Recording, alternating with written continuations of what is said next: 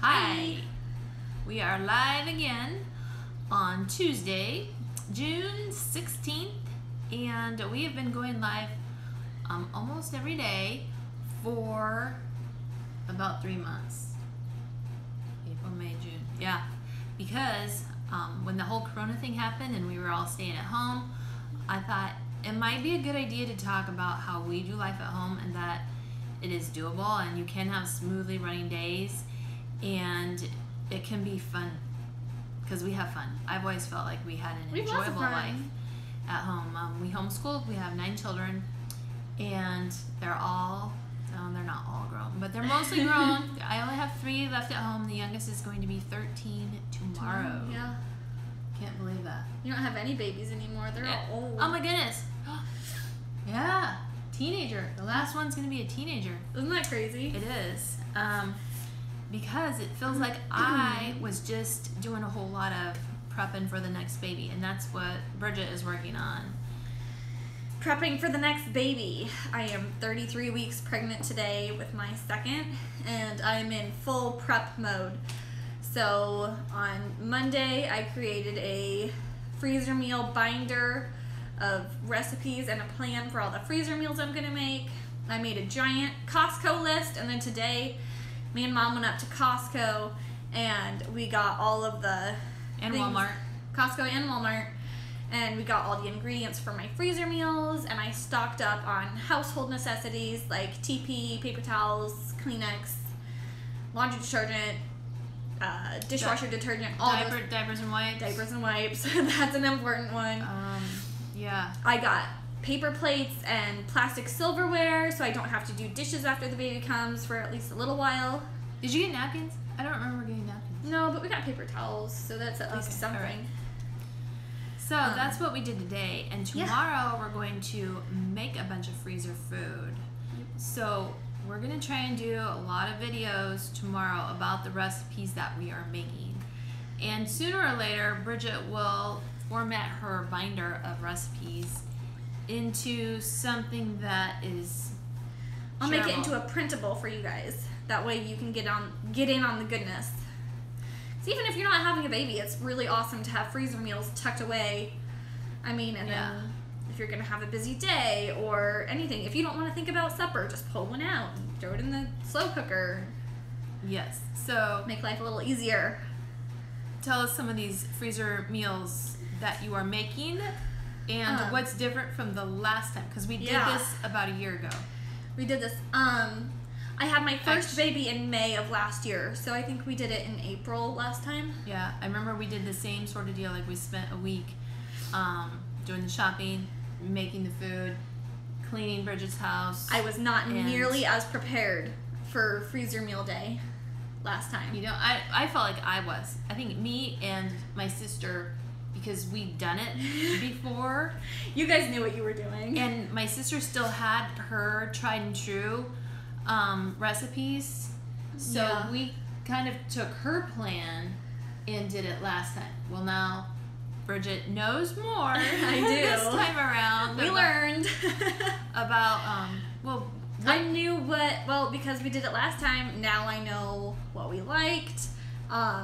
My biggest mistake last time was I didn't have as big of a variety of recipes. So I made a lot of meatballs and I made a lot of beer rocks and stuff like that. And then we just got tired of that kind of food.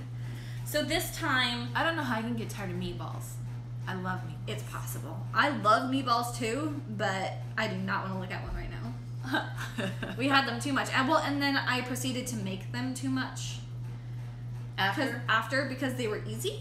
They are easy. You just mix it up and make the balls and bake them. But I got tired of it. So they're not on the plan this time. They're not. So this time I have, almost 10 different recipes, and I'm going to do between 2 and 4 of each of them. And that way we have variety. And then last time, too, I only did recipes with like ground beef. So this time I mixed it up with ground beef, steak, no chicken? And chicken. I didn't do any chicken last time. Huh. It was all ground beef stuff. We are beef producers. Well, and we had a beef in the freezer last year. So that's probably why. I didn't have a plan last time, really. I just grabbed a bunch of ground beef out of my freezer and showed up at Mom's house and was like, let's make freezer meals. It was a little more planned than that, but apparently it was on In beef. my memory, it was less planned. My favorite thing from last time, though, that I'm doing again this time is breakfast burritos. Yum. Because You can eat them anytime during the day, not just... I did. I had them for lunch a lot, too. But I loved them, and they're pretty simple. I think we just did egg and sausage, and then potato is in there. We did not get potatoes today. Do you have potatoes? No. Ha! We're going to have to go get potatoes before tomorrow. Not a problem. We can run to our small town store. If we have enough hash browns, will you do that? Yeah. Anyway. So we'll do breakfast burritos, which are really great. I like them with taco sauce, Ortega taco sauce. I was buying that stuff on the weekly after I had my last baby because I'd made breakfast burritos and beef and green burritos, and I like taco sauce on both of those. So, and I'm doing both of those again this time. And it didn't bother baby? No, not at all. Spicy baby. And she still likes that kind of stuff. I'm trying to think of what she doesn't like. I don't know. She's not a very picky baby. No, she's not. I've seen her eat all kinds. But I've tried to, feed her a variety of foods. There you go. But then a few other things that we're going to be making are sheet pan fajitas, chicken fajitas, and I'm also going to do those with steak. So adding some variety, not just chicken and not just beef. We're going to do both. Okay, so is that something you put in a Ziploc bag? And Yes. That's what I'm excited about because this recipe, you just mix it all together and the chicken is raw, but it's sliced, thin for fajitas. You mix it all together, put it in a gallon Ziploc bag and freeze it. And then put it on the sheet pan? Yep, when you're ready to do it, you just throw it on the sheet pan and bake it. Sounds easy. One thing I should mention about the recipes, Bridget is allergic to dairy, and so is Brinley. So my daughter. All the recipes are dairy free. They are. Or they have cheese and I just don't use it because usually with recipes, cheese you add at the end. So in my family and growing up, you don't add cheese to the recipe, you add it at the table if you want it. Yeah. Let me just tell, I messed up the other day. Oh no. You were there for it. Yes, I was. Yeah, our strawberry patch is producing right now. It's awesome. It's not enough that I'm going to make a big batch of jam, but we did have strawberry shortcake the other day, and I think all the kids, it was Sunday, all the kids. All of us were there. Were here. They all went and picked strawberries for strawberry shortcake and stemmed them, and I made the cake. Okay, so I am gluten-free, so I made it gluten-free, and Bridget and Brinley are dairy-free, so I made it dairy-free. But what did I do? I put butter in it. You used almond milk. I used almond milk and then ruined it with butter. Oh. I don't know how many times over the years I've done that. Made something part way and then mess it up at the end with some other dairy. Goat's milk or something else and then add the butter. Yeah, sorry. Sorry again, Bridget. I survived. Yes. Okay, so what else? Beef and broccoli. Yeah, that's is that another? That's Chinese. That's going to be a Chinese food, but that's another. You put it in a Ziploc bag and then just dump it on a sheet pan, or you can fry it in a wok or a large skillet. It would be less messy.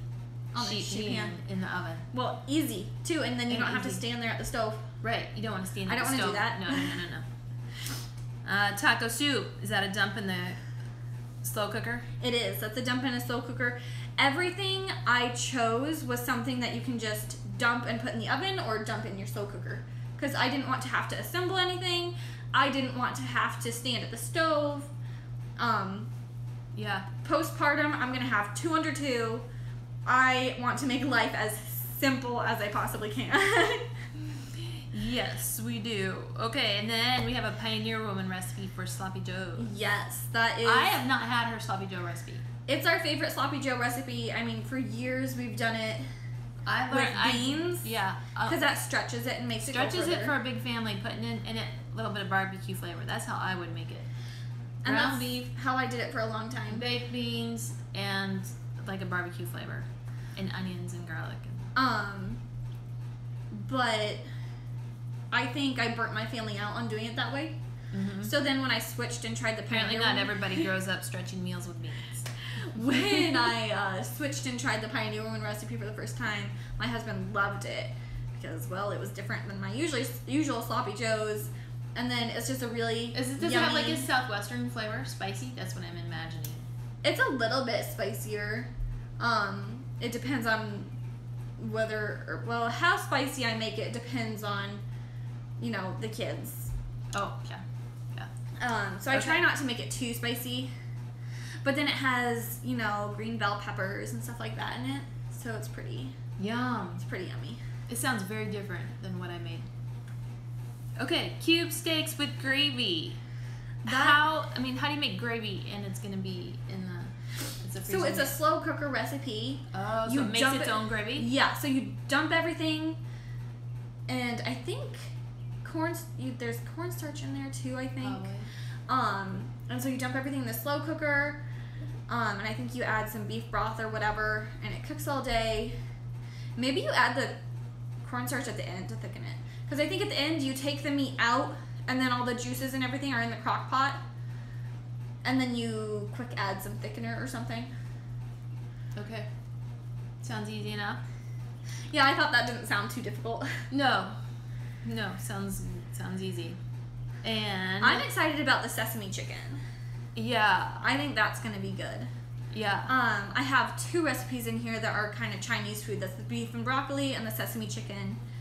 And they're easy recipes, but also what I love about Chinese food is that you serve it over rice, and so then it's really filling. Yeah. And my husband can eat enough for 3 men. And he's skinny. Well, he works hard. He burns those calories, and supper is our biggest meal of the day, so he really tucks it in. Yeah. So when it's a recipe with rice or recipe with potatoes and stuff, then we usually have leftovers because it's more filling. There was something to kind of stretch it. Whereas if it's like my sloppy joes with no beans, that I typically eats it all. Well, and I don't make a huge recipe either. Usually I do 1 or 1.5 pounds of beef, and that will eat all in one meal. But it also doesn't help that I've been pregnant or nursing for the past 2 years, so I've been eating a lot too. So I make dinner, and it'll be enough for 4 to 6 people, according to the recipe. And between me and my husband and my toddler, we will eat it all. Yeah. Okay, so today we also bought easy foods to have during the postpartum period with a toddler. Yes. We bought toddler food today. We did. And freezer waffles. My family really likes freezer waffles. Last time we made our own. We got a big thing of pancake mix and we made our own. But I mean, the Walmart freezer waffles are really cheap anyway. So this time I was like, let's save a little effort and just buy some. So I got like 3 boxes of those. Okay, and breakfast sausages. Yes. Instant oatmeal, stuff for smoothies. Yes, I got frozen fruit for smoothies.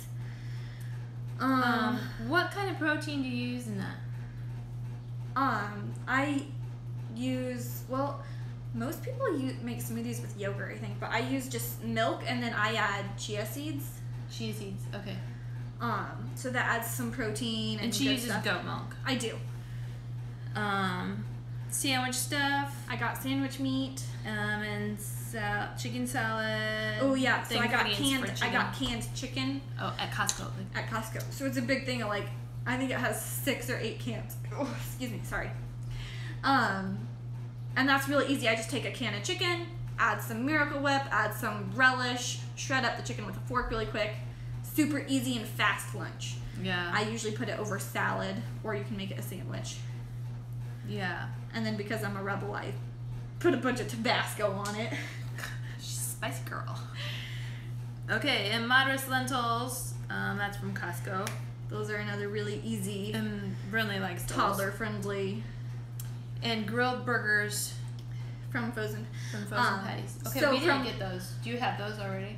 I did. I got the box of 32 frozen patties from Walmart last time, and that's something I can add on to my Walmart order really easily.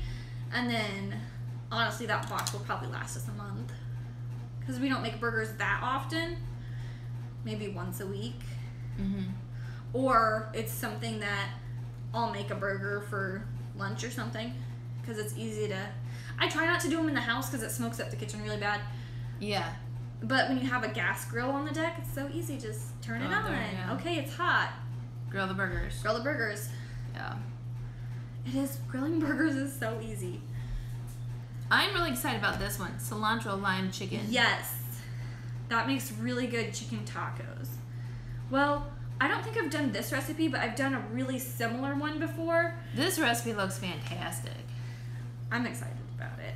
I love anything with lime and cilantro, I was going to say the same thing. You put cilantro and lime on anything, and I'm game. Yeah. All right, so that's our plan for tomorrow is to prep all these food. You know what? Last time we made muffins for you. We did. We made breakfast egg muffins, or I thought we also made like some oatmeal muffins too. no, we were going to, but we didn't, Oops. or something. I don't know. Well, we'll have to do that sometime. But it is summer, and who wants to turn on the oven and bake when it's... Yeah, but last time we did, we made those egg cups. And I liked them. My problem with those were that we made a lot, and they tend to freezer burn. Oh, yes. Plus, I kind of got tired of them because I seriously made a lot of them because Yeah. they're so easy. Yeah. But they were really good. Okay. And that's something we can do. It was basically like a later. miniature egg casserole, but you do them in a muffin tin. Sounds good. I mean, I put whatever filling I wanted in the muffin tin and then wasn't poured part the of egg making over that. it. Someone else made those. I must have... Anyway. You helped a little bit. Towards the end, at least, I think. Oh. I don't know. Anyway. That was a year ago. It's a fun thing to do. Gather your people and Just do a big project. do a big food project. And that's what I remember about that day was it was fun. We had fun. I did anyway. I think, my last pregnancy, cooking meat made me really nauseous. Oh, yeah. So I think I was pretty miserable that day, actually. I didn't do any of the actual meat cooking, but I was in the room. And so, like, the smell and everything. Yeah. I forgot about that because I have not had that problem at all this pregnancy. Oh, good. I mean, maybe a little bit in the first couple weeks, but beyond that, it hasn't bothered me. But yeah, yeah, so I was nauseous that whole day. Poor thing. I survived. Alrighty. Well, If you have any questions for us, let us know. Otherwise, stay tuned because tomorrow we will be updating you on how it goes. yeah. We'll keep it going on our stories and Yes. take videos and Yeah. We need to have Brooke get involved in putting all that together too. yeah. And then in the next couple months, keep your eyes out because I'm going to make this all into a downloadable for you. Woohoo! And you can have your own binder of freezer meals. Yes, for prepping for a baby. Don't we have something like that on the free resource library though? I don't think we have freezer meals, but we do have a post on. That's what it is I'm thinking of. We have a post on. I mean, How to prepare? stocking your freezer. Easy things that you can do. Things like doubling a batch and freezing half of it, or. There's a post on that on getting ready. I don't think it's specifically baby ready or baby. I thought there was a post Related. about. Well, I do have a post on how to prepare for postpartum. okay, that's what I'm thinking of. It includes making freezer meals, but it doesn't have anything specific to the how-to It's of just it. a whole bunch of ideas of things that you did that were helpful. Yes, Okay, so we should review that because we should. we might forget. We might be forgetting about something. We'll see what I did last year, and then we Yes. can update that post as well with fresh Yes, information. update it. Yeah, Things that I'm doing differently this time, maybe. or ideas you've gathered. And then in the next year, look out for a post on how to survive 2 under 2. Because once I figure it out, I'm going to be writing it all down. Yeah. I have sisters, so Share the love. Yeah. any tips that I can remember and share, I'll... Yeah, because it happens. I mean, oh my word, how many people do you know, or how many of you have had that 2 under 2? How many times have you had 2 3. under 2? Twice? Well, I always had a 2-year-old. But I mean, like, how? Because don't you have 2 sets that are 18 months apart? Yeah. Ellie and Matthew, and then Brooke and Brian. Yes. And Brinley and this baby will be 15 months apart. Yes. I always said, though, that the hardest time was when I had 3 under 4. A 4-year-old, a 2-year-old, and a newborn. Because I have a 4-year-old. A 2-year-old and a 4-year-old are not very helpful. 4-year-olds can be. But that was the hardest time for me personally. Once I had kids older than the age of 4, they were helpful, and they could run and get this and run and get that, or stop something or start something. I mean, they were helpful. So I felt like there was so much on me when I had a 4-year-old, a 2-year-old, and a newborn. That's true. That was the hardest time. Well, plus 4-year-olds, they're still figuring everything out, and they're still so dependent on you. Yeah. And they always want your attention, or they want a snack. Or they're asking why. Oh my goodness. If I had $1 for every time I've been asked why. Yeah. Oh, I would be a rich woman. Yes. And you would be richer times 9. 4-year-olds are fun though. They are. It's a very fun So age. Fun. But yeah, once I had older kids, it got easier. Way easier. It was 4, 2, and a newborn. And you were the newborn. I was so helpful once I was older. Yes, you were. You were. Weren't you lucky to have me? I was so lucky to have you. I will not tell any naughty stories about you. Good, because I was a perfect child. I think I was ornery. She was. But I love her anyway. I was fun. She was fun. You don't want a the boring ornery kid, kids right? are fun. I mean, it's part, you have to discipline them and guide them, but it's also part trying really hard not to laugh at their antics and the things they're trying to pull or do. Yes. Yeah. All right. Well, that's all for today. Thank you for joining us, and we will see y'all tomorrow.